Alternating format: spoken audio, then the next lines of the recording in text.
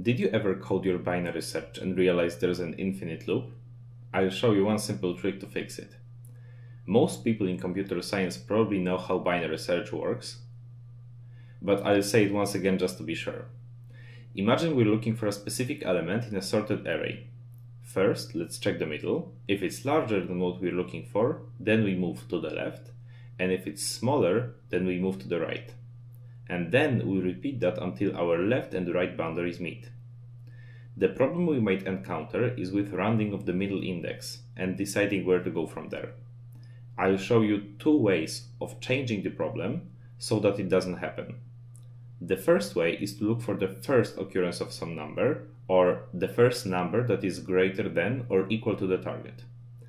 The second way is to look for the last occurrence of some number, or the last number that is smaller than or equal to the target. You have to decide for yourself which one suits you better, but you can always use one of these two. And to be completely sure that your binary search doesn't loop, you can check your code against these two test cases.